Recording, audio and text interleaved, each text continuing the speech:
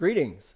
It's wonderful to be worshiping with you again on this fifth Sunday of Easter, May 10th, 2020. We're worshiping today in our chapel, and we have some special features from our Jubilate kids who will be giving a special presentation. We'll also be having readings from a couple of our Jubilate kids, the epistle reading and the prayers of the people on this Mother's Day weekend. Well, this is the day that the Lord has made. Let us rejoice and be glad in it. Let us stand and sing hymn 711, Seek Ye First the Kingdom of God.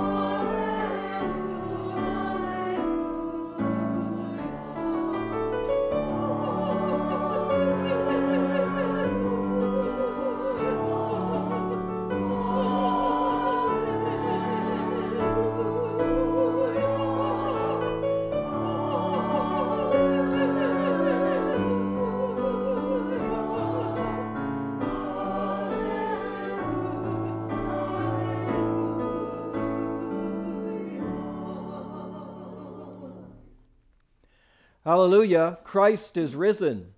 The Lord is risen indeed. Hallelujah. Let us pray together. Almighty God, to you all hearts are open, all desires known, and from you no secrets are hid. Cleanse the thoughts of our hearts by the inspiration of your Holy Spirit, that we may perfectly love you and worthily magnify your holy name, through Christ our Lord. Amen.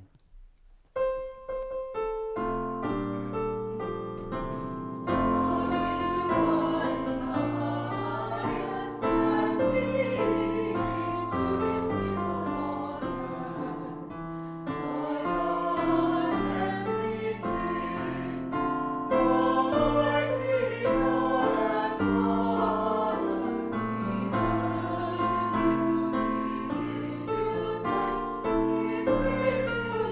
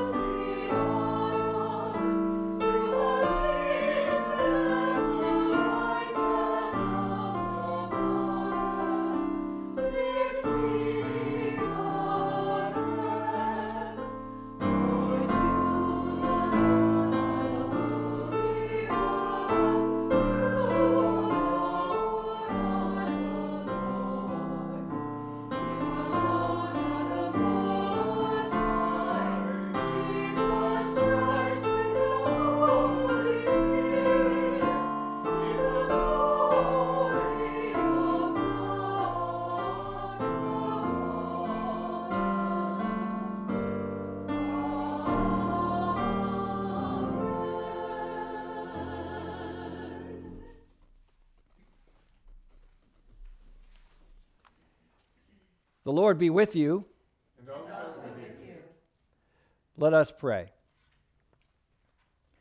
Almighty God, whom truly to know is everlasting life, grant us so perfectly to know your Son, Jesus Christ, to be the way, the truth, and the life, that we may steadfastly follow his steps in the way that leads to eternal life. Through Jesus Christ, your Son, our Lord, who lives and reigns with you in the unity of the Holy Spirit, one God forever and ever. Amen. You may be seated.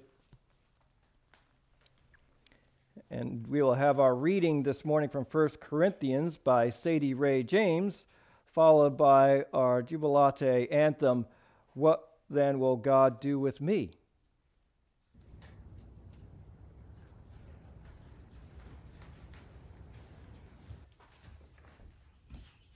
If I speak in the tongues of men or of angels, but I do not have love, I am the only resounding gong or clanging cymbal. If I have the gift of prophecy and can fathom all mysteries and all knowledge, and if I have faith that can move mountains but do not have love, I am nothing.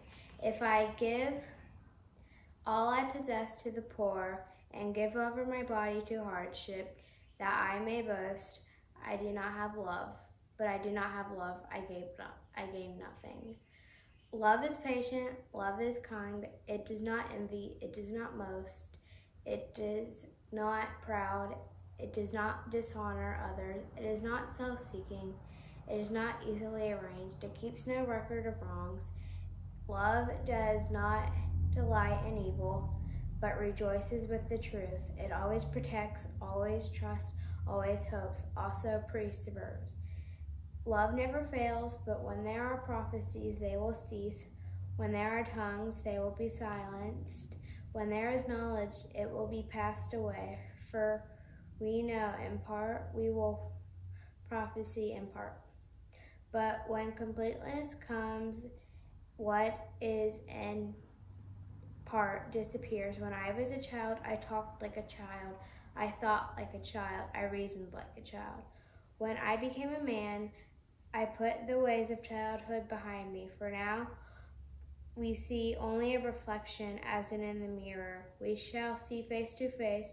Now I know in part, and then I shall fully, even as I am full grown.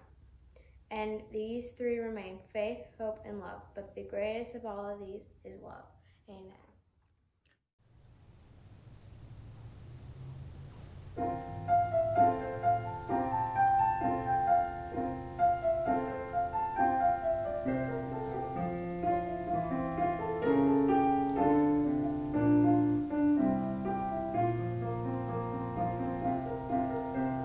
Look at these things, these glorious things that God had on this earth. The fish of the sea and the birds of the sky all had a place on earth. A puff of wind makes a wave in the sea. A very small seed makes a very large tree. What then will God do with me? What then will God do with me?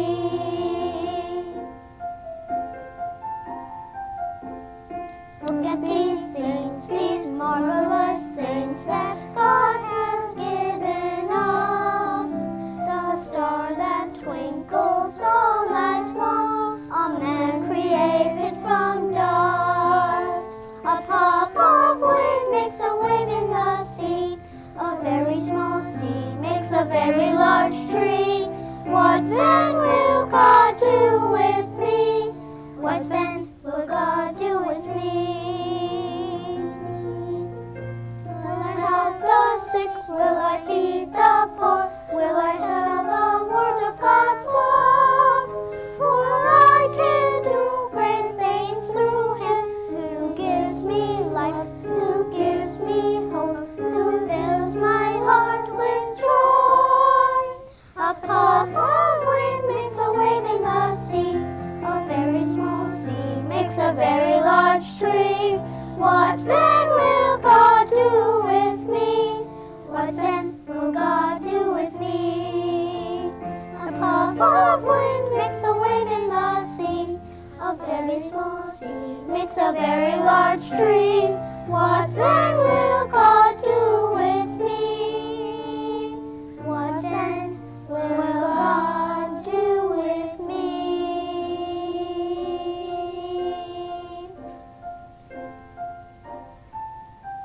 Think of these things, these glorious, marvelous, miraculous, astonishing, bewildering, exceptional, fabulous, incredible, phenomenal, remarkable, staggering, spectacular, wonderful things that God can do with me.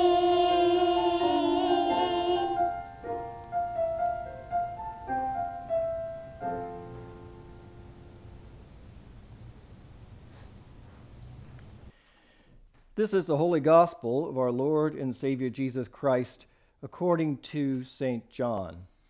Glory to you, Lord Christ. Jesus told his disciples, "Do not let your hearts be troubled. Believe in God, believe also in me. In my Father's house there are many dwelling places. If it were not so, would I have told you that I go to prepare a place for you?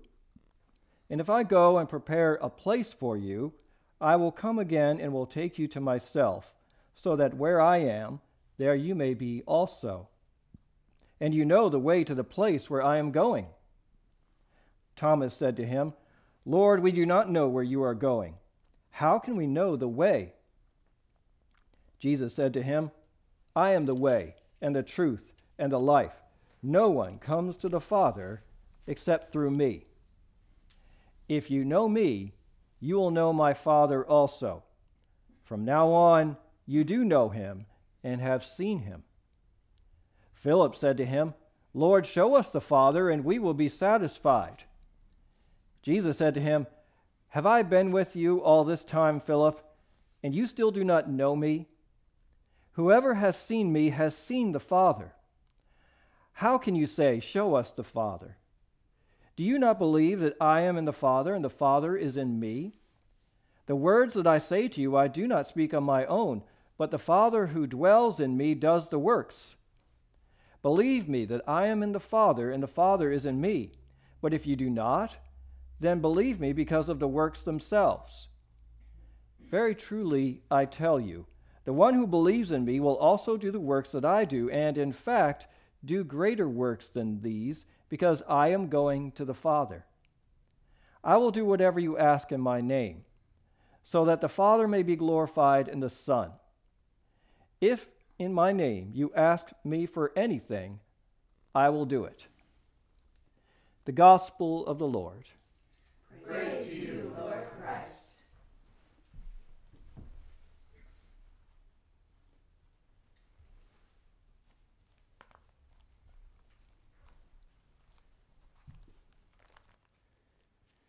Now may the words of my mouth, may the meditation of all our hearts be acceptable in your sight, O Lord, our strength and our Redeemer. Amen. Please be seated.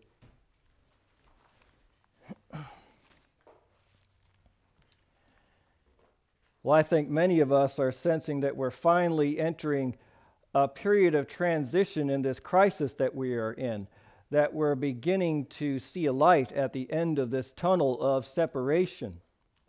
We don't know yet when that tunnel will end, but there is hope that we are approaching it. And if that is the case, then now is our time to prepare for life on the other side of that tunnel. But what exactly are we supposed to be preparing for? We're hoping for life to go back to normal, but we don't know what the new normal will be. But maybe we shouldn't just be preparing to go back to normal, because we've just learned that what is normal can easily be taken away.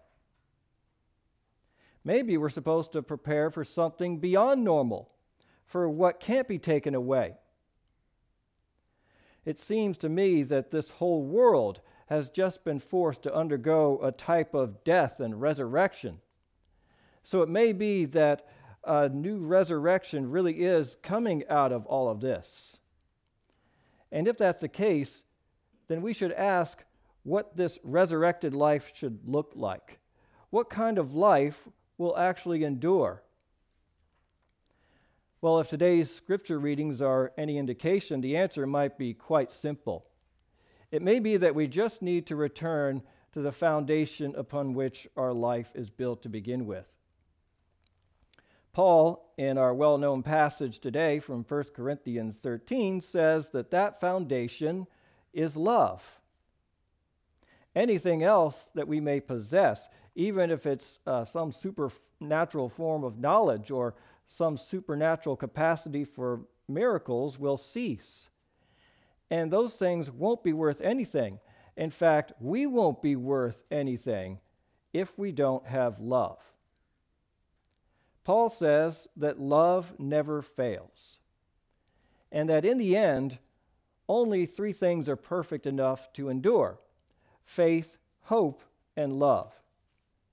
But among these three, Paul says the greatest is love.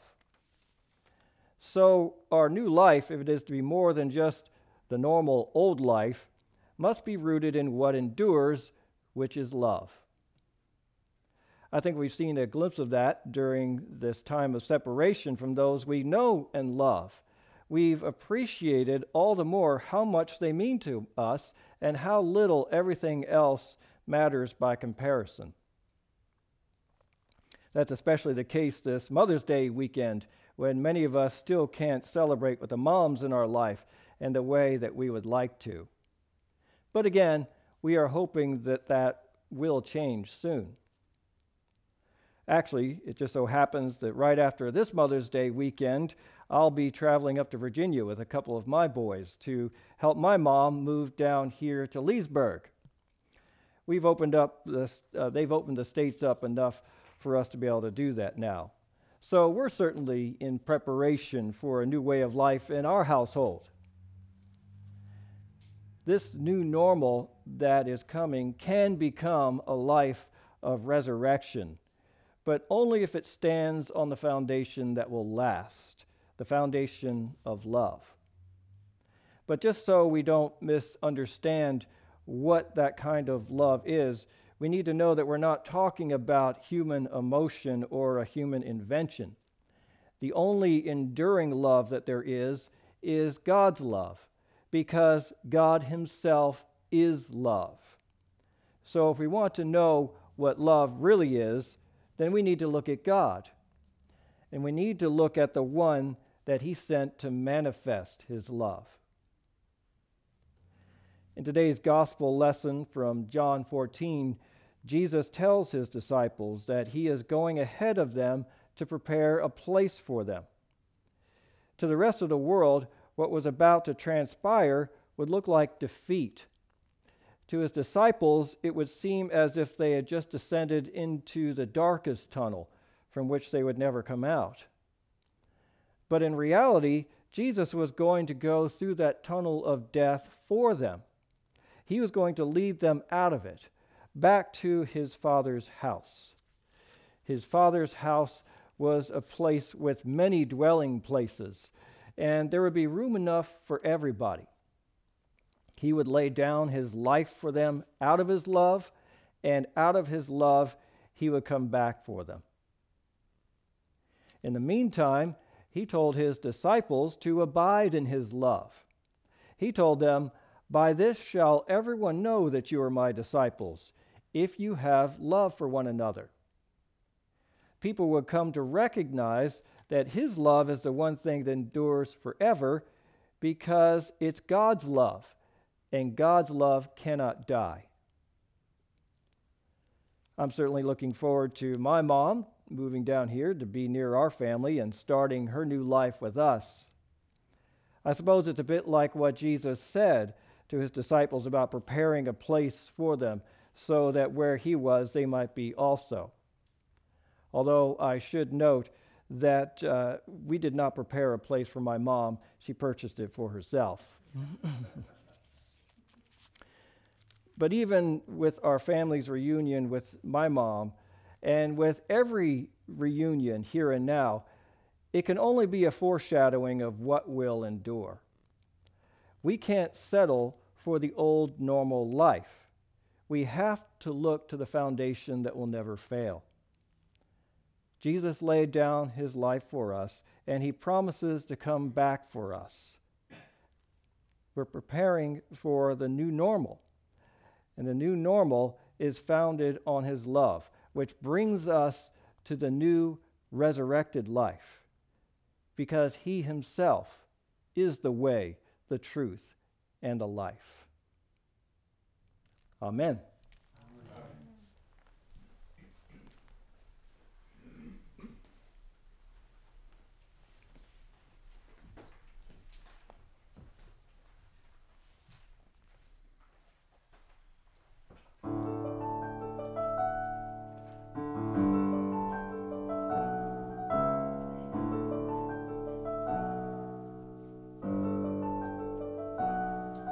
I could speak with the tongues of men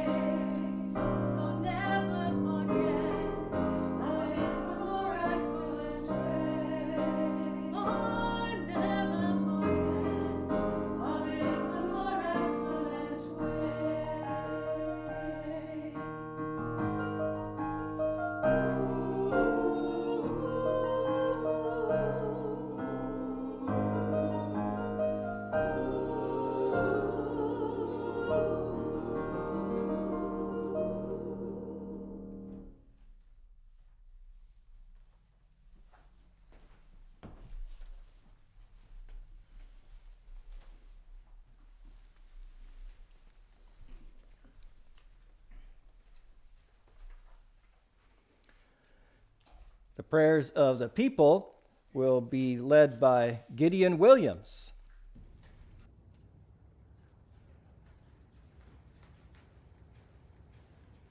Prayers of the People, Form 3. Father, we pray for your holy Catholic Church, that we all may be one. Grant that every member of the church may truly and humbly serve you, that your name may be glorified by all people. We pray for all bishops, priests, and deacons, that they may be faithful ministers of your word and sacraments. We pray for all who govern and hold authority in the nations of the world, that there may be justice and peace on the earth. Give us grace to do your will in all that we undertake, that our works may find favor in your sight. Have compassion on those who suffer from any grief or trouble, that they may be delivered from their distress. Give to the departed an eternal rest. Let light perpetual shine upon them. We praise for your saints who have entered into joy. May we also come to share in your heavenly kingdom. Let us pray for our own needs and those of others. For our special needs and concerns today, we lift up Cheryl Purcell, Judy Cable, Janet Davis, Nancy Boyer, and Dot Vetter. And we also give thanks for those celebrating their birthdays this week, especially Jim Gustafson, Ivy Young, Ann Bernardi, Father Bill Boyer, Gretchen Gray, Father Charles Hay, Paul Motto, Shirley Dunn, and Rebecca Hill. And we give thanks for those who are celebrating the anniversary of their marriage this week, especially Paul and Charlie Smigel, John and Debbie McIntyre, Thomas and Mary Guzard, and Ted and Patty Wolf. Lord, hear the prayers of your people, and what we have asked faithfully, grant that we may obtain effectually to the glory of thy name, through Jesus Christ our Lord.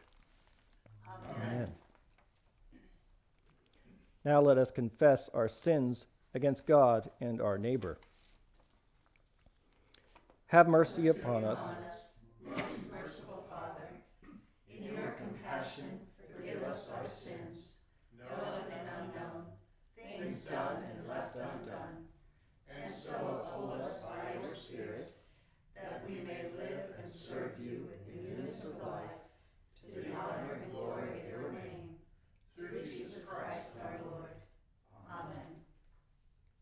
Almighty God, have mercy on you, forgive you all your sins through our Lord Jesus Christ, strengthen you in all goodness, and by the power of the Holy Spirit, keep you in eternal life. Amen. Now may the peace of the Lord be always with you. And also with you. Greet one another in the peace of Christ. Peace, everyone. Peace.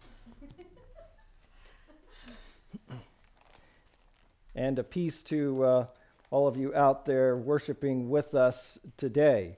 Again, we really do enjoy and appreciate your feedback that you offer to us, and we continue to welcome that. We do also greatly appreciate the sacrifice of giving that you continue to make here at St. James, and I want to again thank you for that. Again, ways to give to St. James: you can mail it to our church address. That's 204 North Lee Street here in Leesburg, 34748. You can come and simply drop off your gift at the office too, and just put it in the door slot if it's not during church hours. You can also give through PayPal on our church website account, or you can set up a payment plan with your bank's e-pay system. Again, we really do thank you for your ongoing sacrifice of giving to St. James. We do invite you also to continue joining us for online discipleship. We have more options for our adult Sunday school class, more classes on the 39 articles class that I'm going through called The Faith That We Confess. The latest one ought to be a very interesting one. It's on the descent of Christ into hell. That had a lot of discussion when we had it in person. So I invite you to look that one up, and also invite you to join Beth in her Focus on the Inside Facebook page. That is by invitation for privacy purposes, but if you'd like to be part of it, please contact Beth. You can inbox her, and you'll be invited to be part of that. And we also are grateful for Susie Brewer continuing to meet with our teens by way of Zoom. As I mentioned, there might be light at the end of the tunnel in terms of this time of separation, and the decision for that is to be made by our bishop, Bishop Brewer. He has indicated that he will notify us by May 15th what his decision is about the possibility of opening in the near future. The one thing we do know is that it will not be before Memorial Day weekend, but it could possibly be after that, and then there'll be some guidelines in place about when and how to do that, and what attendance guidelines there will be. So stay tuned for that, and I'll let you know as soon as we do find out. Well, let us now say together the words that our Savior Christ has taught us. Our Father, who art in heaven, hallowed be thy name. Thy kingdom come, thy will be done, on earth as it is in heaven. Give us this day our daily bread, and forgive us our trespasses, as we forgive those who trespass against us. And lead us not into temptation, but deliver us from evil. For thine is the kingdom, and the power, and the glory, forever and ever. Amen. Now may the peace of God, which passes all understanding, keep your hearts and minds in the knowledge and love of God and of his Son, Jesus Christ, our Lord. And the blessing of God Almighty, the Father, the Son, and the Holy Spirit be amongst you and remain with you now and always. Amen. Now our final hymn will be hymn number 525, The Church's One Foundation, verses 1, 2, 4, and 5.